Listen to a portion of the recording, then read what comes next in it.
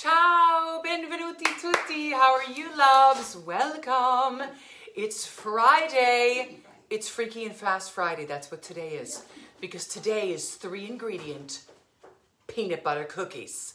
Fabuloso. Now, I've already made some. And I did them keto. I did 3-ingredient keto cookies. Now, what this is a cup of peanut butter. Actually, I couldn't say it's actually keto because this peanut butter actually has some sugar, so I didn't use the unsweetened. But I did use Swerve. Does everyone know what Swerve is? It's a sugar replacement. Hi, Annie Lynn. So I used Swerve and a brown sugar Swerve. It's this right here. Brown sugar Swerve. I had this in my pantry. Hi, Cheryl. And it's erythritol. It's a sugar alcohol. So I made them up just to try it because I know a lot of people were asking about keto with the peanut butter and egg. If you use unsweetened peanut butter and egg and then you use a sugar replacement. I like stevia, but I don't really like it in baking. I haven't tried it with this recipe. I find it has a strange aftertaste. And now after making these, I find it has the same. But if people are on keto or low carb, they probably won't mind this. I just find it has, they're lovely, as you see. They bake up really well. They're fabulous. I just find, and my mama found, that there's a little bit of an aftertaste, as all fake sugars have. I don't like to use Splenda. I'd rather use stevia or something a little more natural. Allie uses maple syrup, but of course then they're not keto. They're gluten-free and they're vegan. But, so try that out, lovies. So there's a lot of different things. Hi, Annie Lynn. But it's such a fast recipe today. It's just amazing how fast it is. We use a cup of peanut butter. Boom, boom, boom. Cup of peanut butter. Now, I learned something by doing research. If you don't like to measure out your peanut butter like this to try to get it all out, what I've heard, what I saw on Facebook, or on something, I need a liquid measurement. What you can do if you don't like putting the peanut butter like this in, you can take a liquid measure. Let's say you need a cup of peanut butter. What you do is you put a cup of water in a liquid measure. A cup of water in a liquid measure. Like a liquid measure. You put a cup of water. I'm going to show you what I'm going to do if people like this. This was interesting. So you put a cup of water in. I'm not going to do it. I'm not going to show it. It's about a little bit less. This is about a cup of water. So let's say you need a cup of peanut butter and you don't want to get it out, put it back in and then get it out because it's very sticky. What you can do, cup of water to a cup of peanut butter, then you put the cup of peanut butter in, and if it reaches 2 cups, keep going until it reaches 2 cups. Then you have 1 cup of peanut butter without having to put it in this. And then you drain the water, and then you have a cup. I know, wasn't that the interesting story today? Wasn't everyone just amazed? So if you don't want to do the sticky, messy part, hi, Christina. Hi, Deborah Miller. How are you, loves? But if you do, I spray mine with coconut oil, so it comes out a little bit better. So I have a cup of peanut butter, loves. This is my Aldi peanut butter. It's just their regular peanut butter. It's not unsweetened, not the all-natural. This is kind of like a Skippy or a Jif replacement. That's what it is. So I have a cup of peanut butter, lovies. Very simple recipe, and I have 1 egg going right in, loves. So these are gluten-free, sweethearts, for my Aunt Lynn, who's gluten-free. Thanks, Mama. And then it calls for a cup of sugar. I know when I made these last week with my sister, I didn't use an entire cup. I thought that was a little too sweet. So I'm going to have maybe I have a half cup here and maybe 3/4 of a cup of sugar. That's what I'm going to do, lovies. Because I found the cup was a little too sweet because this is real sugar. And then what I also like to do, they're peanut butter cookies. I put a pinch of salt in because I like it, even though the peanut butter is already salted.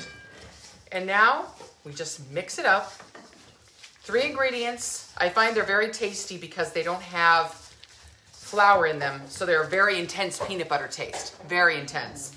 So, but if you want to use the cup of sugar, go for it, lovies. This is a very wet dough. Wet dough. So what you'll see is I'm going to use a scoop. I like to use an ice cream scoop to get them out. This is actually wetter than last time because actually the sugar makes it less wet. But that's it, guys. You can put vanilla extract in if you want. You could put oatmeal in. I've seen people add oats. Hi, Tamara. How are you, sweetheart? So I've seen people add oats. Last time I added chocolate chips. You could probably add almond flour. You could add almond butter. You can use cashew butter.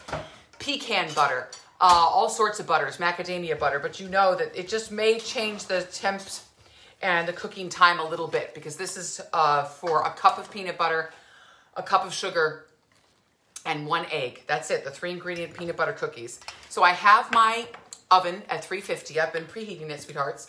And you know how you make that crisscross hat shape for the peanut butter cookies? I know there's a story behind that, but I've forgotten it. And I did look it up once, and I've forgotten it. I'll look it up. I forgot it. But, so let me get a fork, sweethearts. Getting my fork. Because you want the fork, and you dip it in flour. I'm going to dip mine in almond flour just to keep it gluten-free.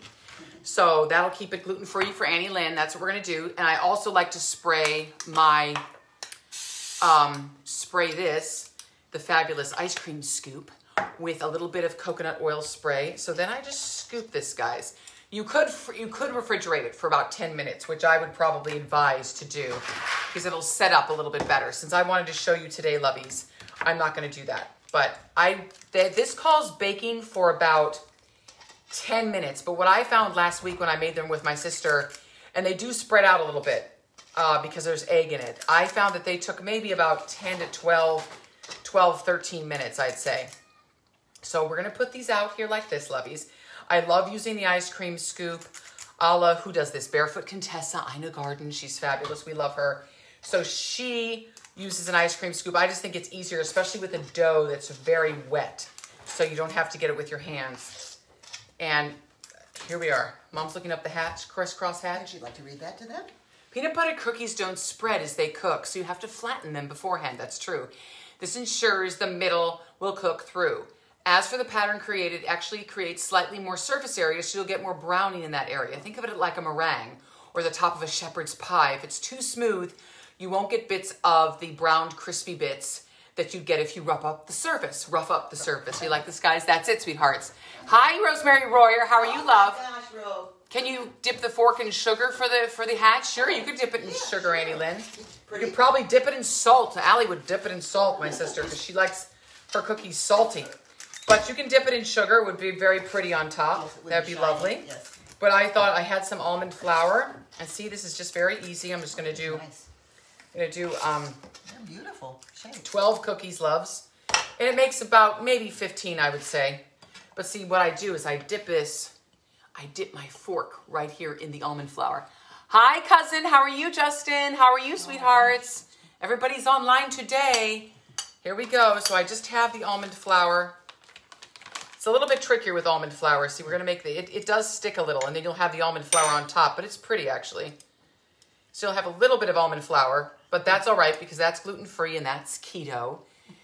Love the hatch info. I never knew why we did the hatch. LOL. I thought it was a decorative. Well, I think it could be decorative too, Miss Tamara. Yeah. Of course, you know, sort of to differentiate between other types of cookies, like sugar cookies, those type of things.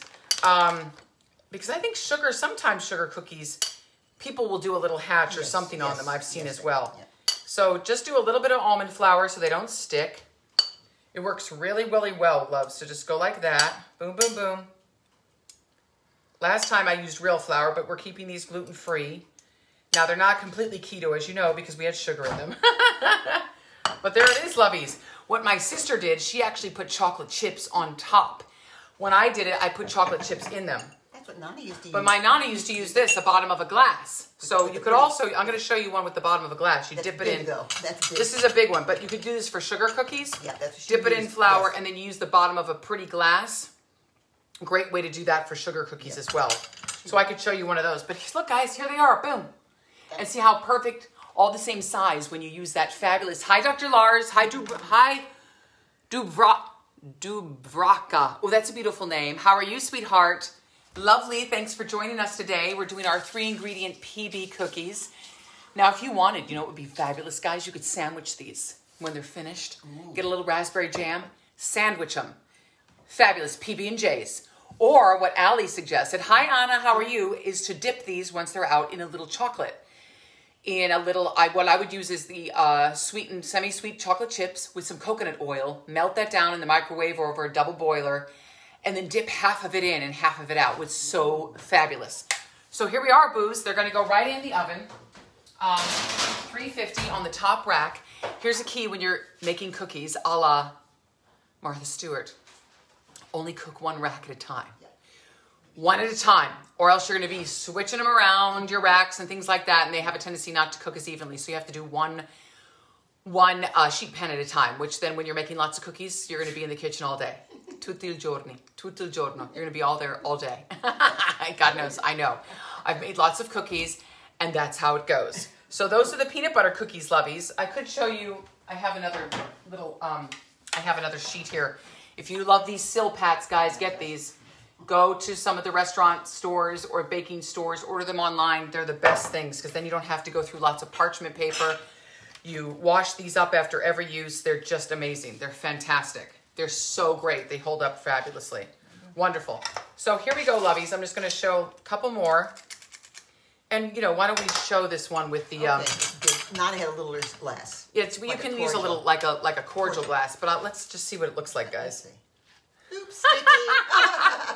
That's what it looks like, but it's kind of pretty, guys. Yeah. See it? You see. Yeah. We just need more flour. Yeah. And maybe a smaller glass. Plus, I think actually real flour would work better. Yes. Real actual flour, because almond flour is made of nuts, so it's going to be sticky. That's it. That is for sure. Hi, Thea. How are you, dear? So I'll just put a couple here, lovies.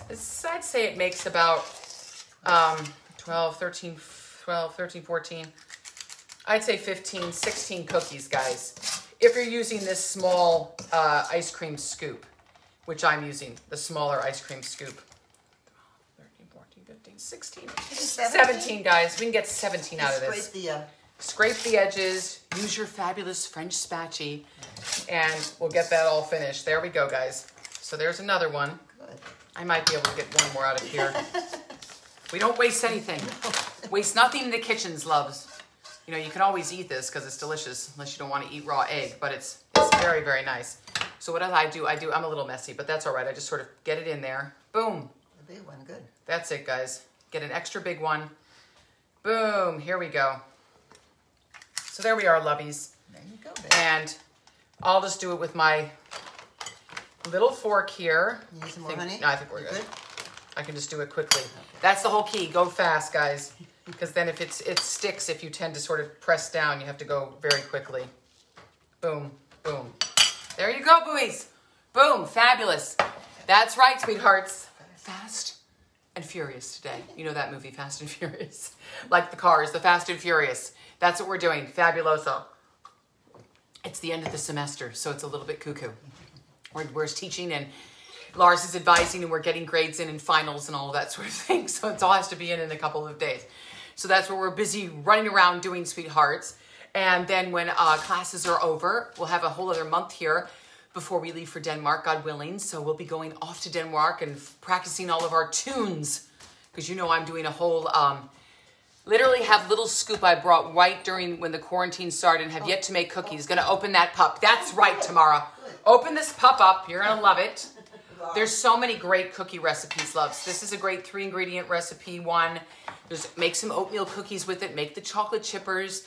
I mean, there's so many chocolate chip cookies. You could spend a whole day looking at the recipes because, you know, you use melted butter, you use brown butter, you use dark brown sugar, light brown sugar. You refrigerate it for 24 hours. I mean, you could go cuckoo on the chocolate chip cookies. But sometimes the really great one is just the one on the back of the Toll House package. It's just fabulous. It is dark brown sugar, though. That makes a big difference with cookies. But this scoop is really great. Just make sure I spray it with a little coconut spray or baking spray, and then it slips right out. It's fabulous, and it's much easier to clean.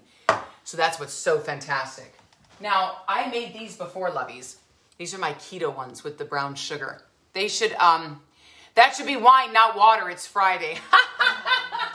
Oh, Lord Fegley. You know me, I'm such a big drinker. Not. That's all right, loves. Hi, Amy Schroeder. Oh, my God. People from coming back from all over the place. Amy Schroeder, we were at AVA together. Cheers, Amy Schroeder. I'm drinking like it is wine. But see, the thing is, I drink very quickly. So if I drank, it'd be over. Be 5 wines in about 50 seconds before I knew it. That's why I stick to water, loves. So there it is, buoys. Our fabulous 3-ingredient PB cookies.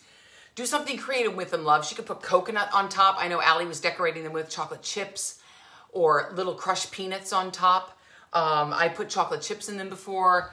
Do anything you want. Cheers. Thank you, Miss Amy. How are you, sweetheart? Lovely to see you. Thanks for stopping by the DWTD. The Dining with the Diva. So today's Friday. It was our Fast and Furious and our 3-ingredient cookies. And I'm coming up with some new recipes. Because, you know, we're at like number 53, I think. Today's 52. And then, oh, bacon. Look at Annie Lynn getting all jiggy with it. She wants to put some bacon. Put bacon on it, Annie Lynn. How about maple syrup and bacon? Let's dip them in bacon. Bacon grease. No, I'm kidding. Like I would put, yeah, you could put some crispy bacon on top. You could do a maple glaze and put crispy bacon. I've seen, people do donuts like that. Woo! Bacon might be fabulous to be that sweet and salty combo. So fry up some bacon, chop it up, maybe stir it into it. That might be curious. Try it all out. I know my Aunt Lynn today is making the sausage pasta. I know you guys are eating that later. So I hope you love it. It was delicious. I know Lars flipped out for it and all of our neighbors. We took it to 3 different people. Yep. We got a couple bites and then we took it all away and it was gone. And Lars said, where'd it go? And by the time he wanted more, it was gone. It was gone. I'd already given it all away. I'm like, oops. Oh. So it's all gone, lovies. But we'll make some more fun things. I want to use my fabulous porcini mushrooms this week. My sister have given me a recipe. We might just do another pizza.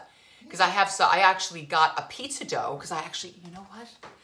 Remember I told you guys I was going to make the cheese bread. It's the Georgian cheese bread, just filled with the cheese and the egg, where you wrapped it. I might do that. I have to look it up again. I know it starts with a K. Sorry. Kalpuchka. I have to look it up. Sorry. Just, it's gone now. It's gone. But I had put that on, probably 2 months ago. It's a Georgian cheese bread. Hi, Kate. How are you, sweetheart? It's a Georgian, hi, Mo. It's a Georgian cheese bread that you do with pizza dough. Now, I didn't make the pizza dough this time. I actually bought one from Aldi's. I bought a dough because I wanted to try it out and see how it is. And we could make that Georgian cheese bread. Now, I don't have what's it called? Khachapuri. Khachapuri. That's it, khachapuri. And there's restaurants that do it in Brooklyn and New York, and it's fantastic. And it's like a boat with an egg. It's like a boat. It's like a calzone of cheese, but it's open. It's not closed. So you make a boat, and the cheese is in the middle. I don't have any Georgian cheese you're supposed to use, but I have... You can use Monterey Jack, maybe we'll use Cooper's and something, and then you put an egg in it at the end, and then you use the outside crust to dip into it. I mean, it's not locale. There's nothing locale about it. But it might be fun just to make it. I always wanted to make it, so it might be a fun one to try. And it's a fantastic dish. I've never had it, but I've just seen it. But yeah, it's off the chain. It's off the chain. It's going to be very unctuous and naughty and delicious, but I have pizza dough, so why don't we try that, guys? That'd be good.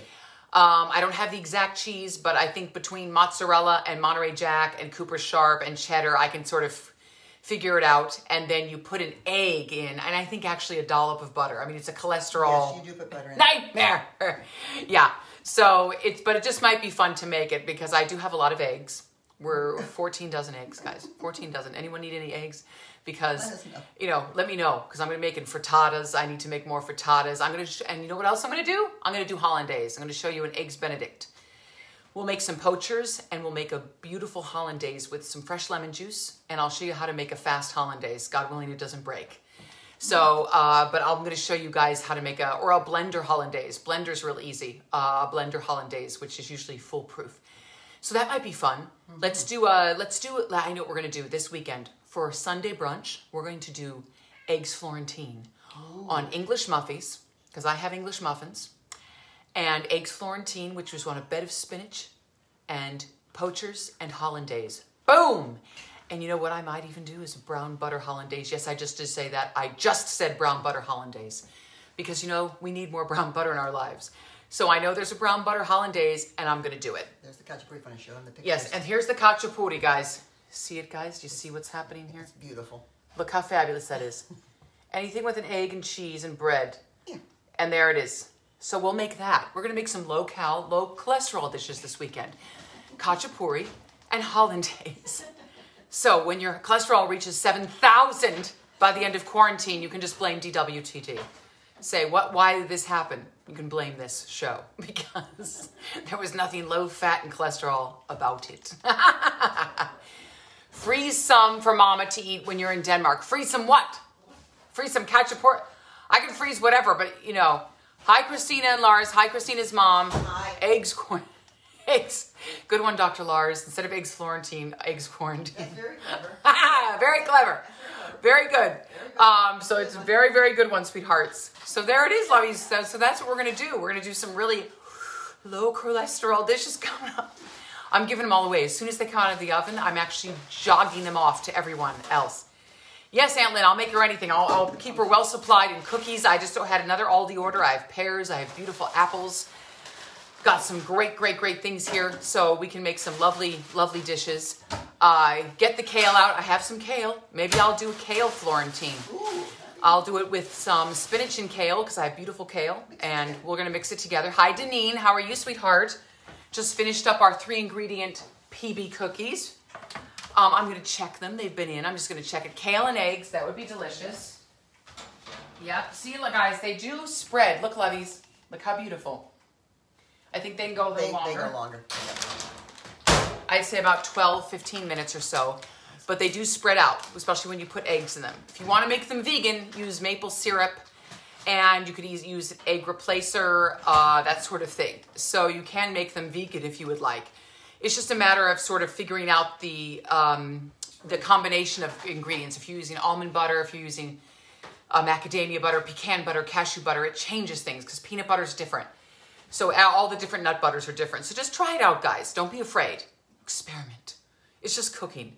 You know, it's not. I don't know. It's not. You're not doing brain surgery on something. If it doesn't come out, you know, feed it to the birds, feed it to the squirrels, feed it to the raccoons. Grey Gardens. That's all I'm going to say. Grey Gardens. Watch the documentary. After 10 minutes, you'll be terrified. You'll be running for your life. It's on YouTube for free. Grey Gardens, the real documentary. Check it out. Check it out, guys. That's all I have to say. You're going to have a grand old time. What's the oven set on? 350, sweet peas. 350 the oven's set on for the cookies. I'm going to say about 12 minutes, 10 to 12. Just keep your eyes on them because, you know, every oven is different, how they cook, if you're at a high altitude, that makes things very different. I know when Allie cooked the other day, she had somebody in New Mexico, so that's a whole different ball of wax. You have to do things differently when you're at high altitude, if you're in Denver or something like that. So here we are, lovies. That was fun today. We'll have our beautiful cookies. I'm giving them all away. Right, Dr. Lars? That's right. So just wanted to say thank you so much for being here today. We're going to have a fabulous weekend with some insane food, but why not? I don't know if anyone's ever shown you how to make it. I have a couple, I have actual video I'm going to watch how to make the cacciapuri because it's fabuloso. You're going to go cuckoo for it. It's just cheese and egg and bread, cheese, egg, and bread in a pizza dough. It's basically like a cheesy calzone that's open. So it'll be great. Fabuloso. So we're going to do that, and we're going to do our hollandaise because I want to show you how to make hollandaise. And we're going to do a brown butter hollandaise because why not? Why not try the brown butter hollandaise? Just for it, because I've never done it. I've made hollandaise, I've made béarnaise, but I've never made brown butter hollandaise. So why not try it? We're on our brown butter kick. I've made my brown butter and sage sauce, and I've made brown butter oatmeal cookies. So why not keep going on the brown butter theme? Ciao, and Kennedy. Thanks so much for watching. Check out my fabulous YouTube channel, lovies. Mayo, brown butter mayo. Aunt Lynn, is that what you're asking, sweetheart? It's possible. I've never done it. But I'm sure you could do brown butter everything. Whenever you Google anything, brown butter, this, that, something comes up, believe me. There's not much that someone hasn't thought of. Believe me. It's all been done. It's all been done. When I think, oh, I'm inventing something, and I Google it, believe me, there's like 1,000 of them out there. So people are very creative. So my loves, thanks for joining us today. Ci vediamo domani. Stay safe, stay put for now, stay cooking, wink, wink. And I will see you tomorrow, either with the hollandaise or with the cacciapuri. I just have to see. I have to get my pizza dough out. I froze it, so now I have to defrost it. Maybe we'll do that tomorrow. It'll be great and fun. And thanks for stopping by. Subscribe to my YouTube channel. Check out my Patreon channel too, sweethearts. And I love you all, and I'll see you soon. Tanti bacini. Ciao, ciao.